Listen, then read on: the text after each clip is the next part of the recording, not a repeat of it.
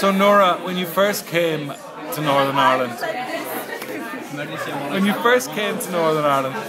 how did you cope with the language? It was quite interesting experience for me because I was there for 2 days and I've been asked to go on a residential for PA with 30 young people from all over Northern Ireland. So I get the chance to experience all different kind of accents, and it was really weird.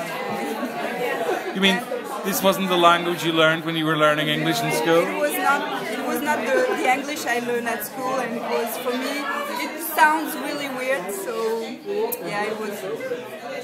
But you got used to it now? Yeah, so now I can understand Irish people speaking in English, so I think I can understand anybody speaking in English.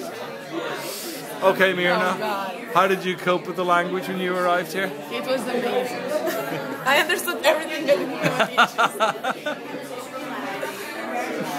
Seriously, it wasn't that difficult, but my first experience of Northern Ireland was the same event Nora was telling you about.